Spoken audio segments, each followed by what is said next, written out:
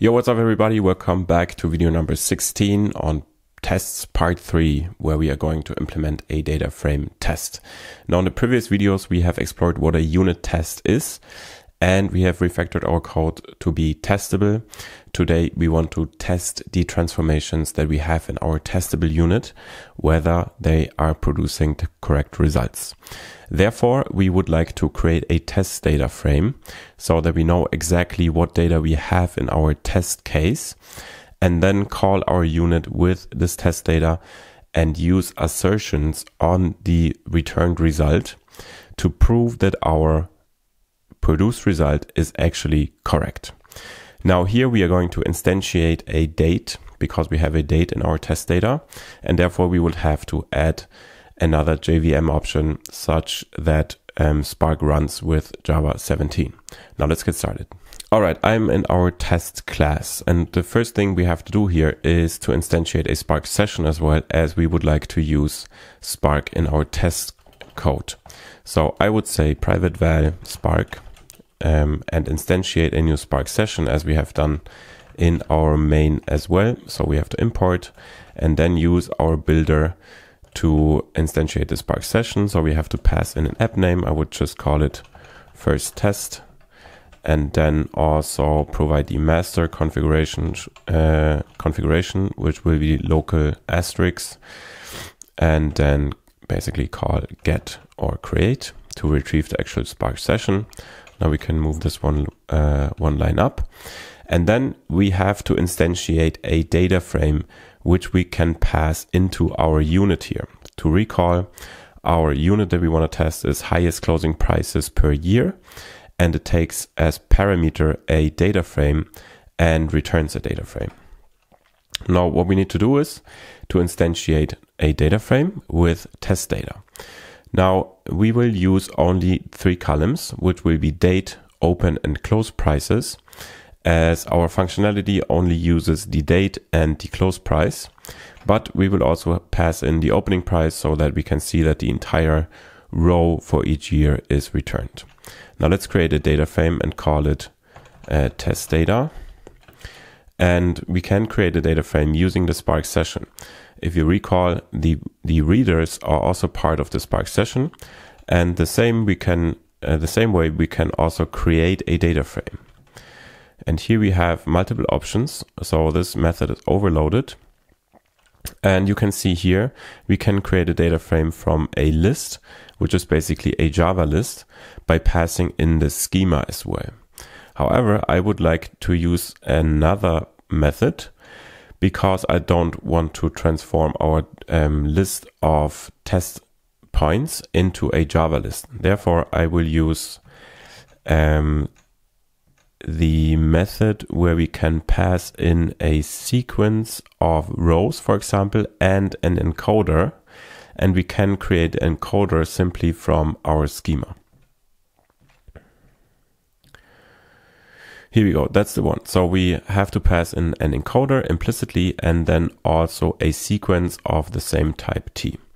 All right, now the first thing I would like to do is to create a list of the test points we want to have. Now let's call this one the test df, and here we have the test rows, which is going to be a list or a sequence, and in here we instantiate a couple of rows, and we would like to have rows with a particular schema. And now let me go ahead and define the schema here as well for this test of this unit. And the schema we can create by using the struct type, which is also from the SQL data types, and is basically a generic struct. You can think of it as being an object, and within the struct, in the constructor or in the apply method, we can pass in struct fields, a sequence of struct fields, and that's exactly what we want to do. So in here we have a couple of struct fields. So we actually have a sequence of struct fields. So now we need the struct field and import it. And the struct field, as we can see here, has a name, a data type, and a Boolean flag, whether it's nullable or not. So here we have the name, so we have one column date. Then we need a data type, so it's a date type, which we have seen in the Spark documentation. Now we have to import the correct type here, and we can see here it's from org Apache Spark SQL types date type, and nullable should be true. And we would like to have 3 fields. So here we have the opening price. It's not a date, but rather a double type. And we also have the close, which is also going to be a double type. And now we have to import this one, import class, and then SQL types double type. And let's use named Boolean parameters here.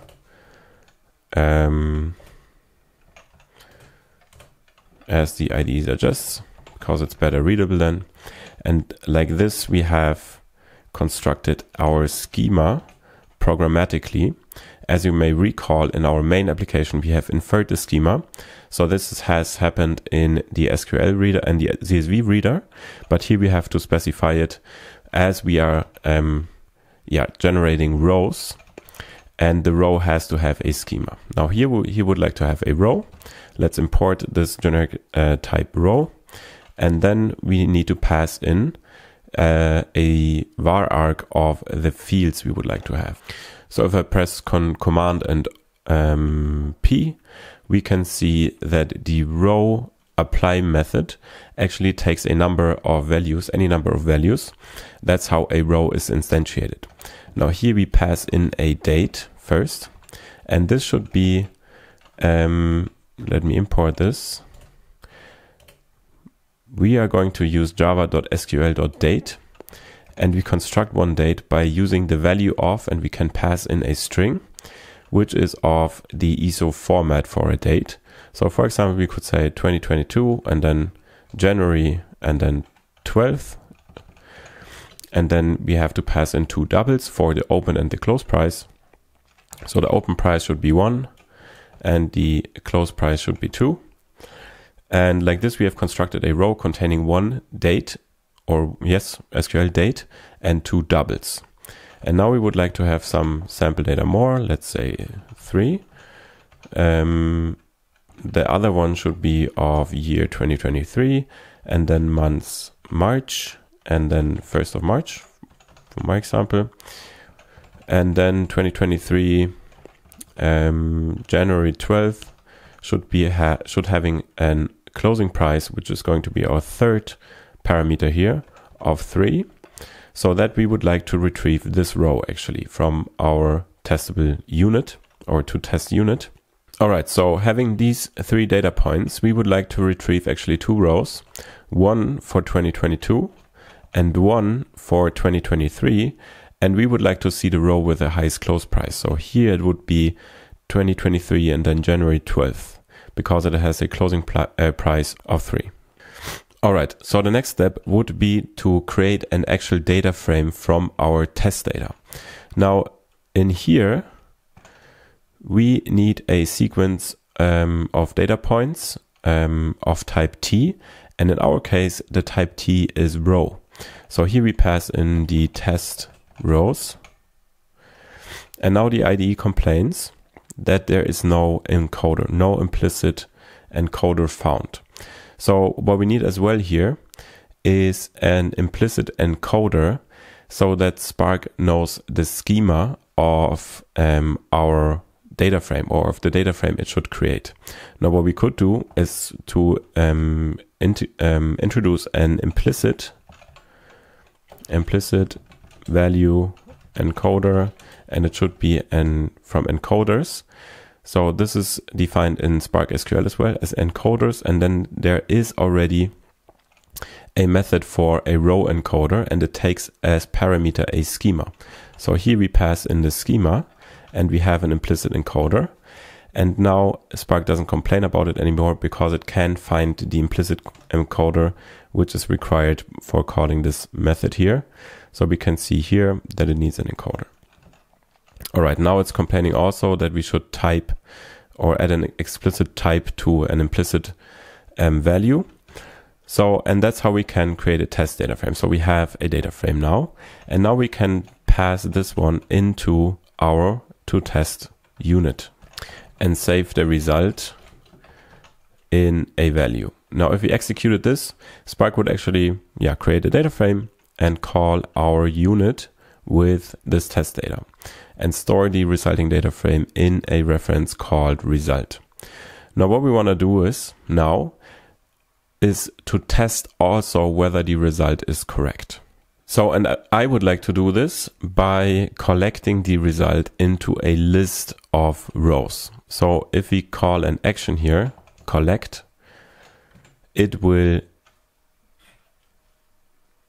return an array of rows of the resulting data frame. Now like this, we get a result, and let's call it list, even though it's an array, but we make sure, or we make explicit that it's not a data frame anymore, but we have a list of values. And now I would like to define the expected values as well. So expected, so that's the definition of our test case. So in the beginning, we have specified the test data, which are these 3 rows, and the expected result should consist of this row and of this row. So that we get 1 row for every year, which is actually the row with the highest closing price for that year. Now we have defined the input data and the expected output data, and now what we have to do is compare this actual output. Let's call this actual rows, and now we would like to assert that the actual rows is the same as the expected rows, and that we can do with matchers in Scala test. So what we can write is the actual rows should, and that's defined in Scala test, these functions here, should contain, and then yes, we have to import this from Scala test, matchers must contain, and this should also be importable, should contain, and then all elements of, and then actually we have to pass in a traversable, which is our expected. Now that's our assertion in our test, where we make sure that the result is actually what we expect the unit to produce. And actually, all elements of is not sufficient for our test case, because even if it contains all elements of our expected rows, this may only be a subset of what is actually in the results. But what we want to have is the same elements as, and the order doesn't matter. There's another function called here same elements in order as, but here we need only same elements as and then expected. And actually we don't need this parenthesis here. Now that's our assertion for our test. The actual rows returned from our unit should contain the same elements as the expected rows that we have specified. Now, in order to run this test, we will have to add a configuration as well. Now, let me just remove these ones and go to our templates again. And now we have Scala test here as a template. And here I've done it already during the rehearsal of this video. Previously, we have added the Java base sun nio.ch all unnamed. Now we have also add the sun util calendar, so that we can access them even though they are not public anymore in Java 17. But we have to add this JVM option to execute our test. Now I save this, and as it's saved in the template, if I click the run button here now, it actually will create a run configuration having these 2 flags already present. And we will see if our test completes. All right, now it's executing the test, so it has to start this SparkSession. That's why it's producing all of these logs here. And then it will actually instantiate the test data frame, get it into the unit or pass it into the unit, and assert the result. And we get now a failing test. And the problem is that our array of the actual result did not match all elements of the expected result. And the problem is this one here in the back. And this one is actually a additional column that our unit adds. That's why it fails. Because in our unit, we introduce a new column called rank, and then we use it to filter only one particular row for every year. But once we have done the filtering, we can also drop the rank, so it's not present in the result anymore. So we drop the rank and then return the result. So now we drop the rank. I can re-execute this test here, and hopefully it will complete now. So now we can see we have one passed test, and there won't be too much output. It simply says the test is okay. Now, and that's how we can write a unit test for a data frame. So we have to create a data frame containing test data. And for that, we would actually have to specify the schema we would like to have in our data frame.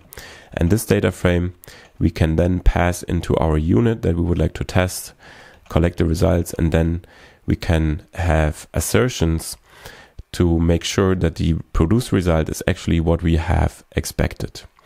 Now, we could also add many more test cases to verify that our test is working correctly. For example, here we have reduced our data frame to containing particular columns, but what happens if the close price or the date column is not present, and so on. Also, we could create a test to assert that our sort, which we have in our test to testable unit, is actually working correctly. That's what we're not doing here. And actually, what I forgot to mention is previously we have defined a name for our test, which is not correct anymore. So probably we should name it differently. So for example, we could say returns highest closing prices for year. So it's quite important to have a descriptive name for a test so that we can tell directly what's going wrong. Thanks for tuning in, and see you in the next video. Bye bye.